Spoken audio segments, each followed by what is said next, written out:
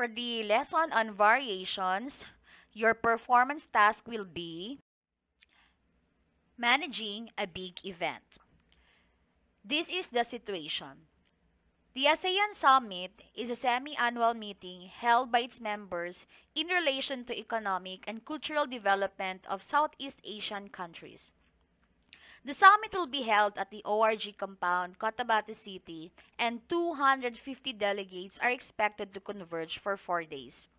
As the head of the decoration team, master chef, program head, finance officer, just choose the role that you want.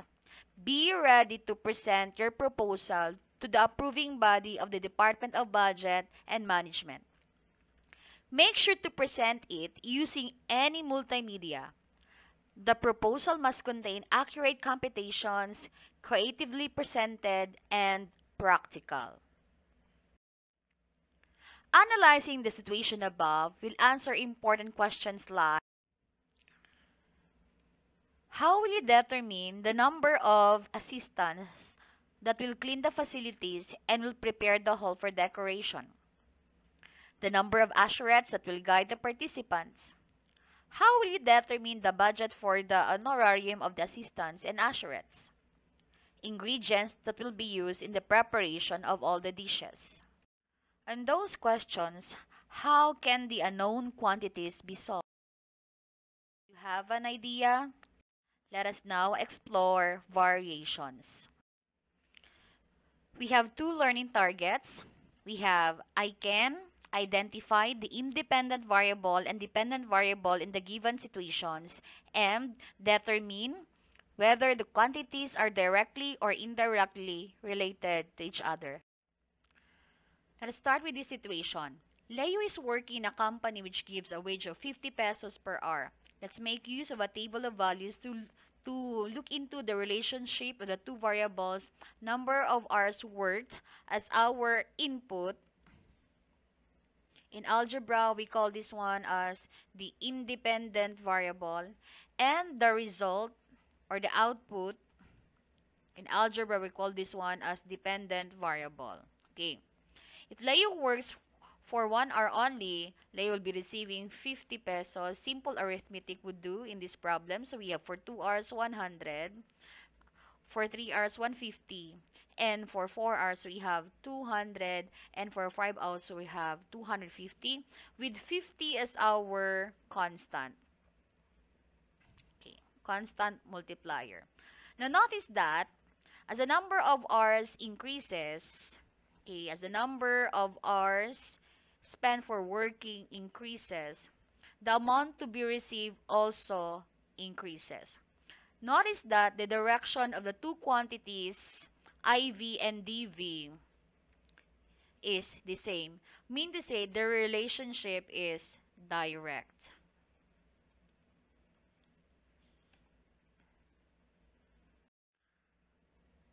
Let us now have another situation. During school days, you watch TV for 6 hours every night.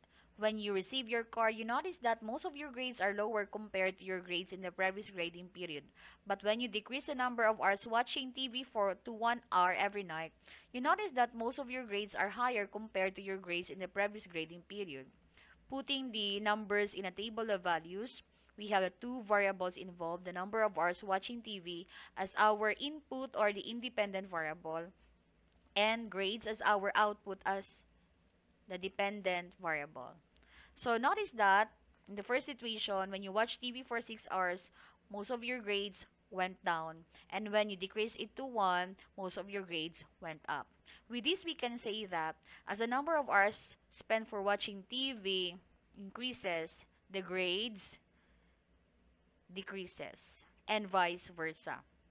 Now notice that the direction of the two variables is opposite. So we say that the relationship of the two variables is indirect. The two situations above represent two of the 4 types of variation which you will learn in this unit. Variation is the relationship between two or more quantities. The 4 types of variation are direct, inverse, joint, and combined. In learning this type of variations, you need to apply your knowledge in proportion. Also, you must be skilled in identifying the independent and dependent variable in every situation. An independent variable is the input that affects the output, which is the dependent variable. Practice your skill in identifying the independent and dependent variable when you answer the next activity. Open your book now on page 192 and answer activity number 3. What you're going to do here is identify the independent and dependent variable in each item. So how will you identify easily the independent variable? The independent variable is the input and the dependent variable is the output, expected output. And how will you know the relationship between the two variables? When the direction of the input and output is the same, then the relationship is direct. But when the direction of the two variables is opposite, then that makes it indirect. Okay, did you get it? So, kindly pause this video for a while so you can answer the activity, and after answering the activity, play it again to check your answers. Do it now. Do it honestly. Let us now check your work. Okay, for number 1, for number 2, and for number 3. Now, why is it that in item number 3, the relationship is indirect? Let us analyze it. When you only have few workers, okay, few workers, the number it takes to finish a painting job would be plenty or many hours. Notice that the direction of the two variables is opposite to each other, so therefore, the relationship is indirect. For number 4, 5, and 6. For numbers 7, 8, 9, and 10. I hope you were able to get the answers correctly. If you have still confusions, do not hesitate to send me feedbacks. See you in our next lesson.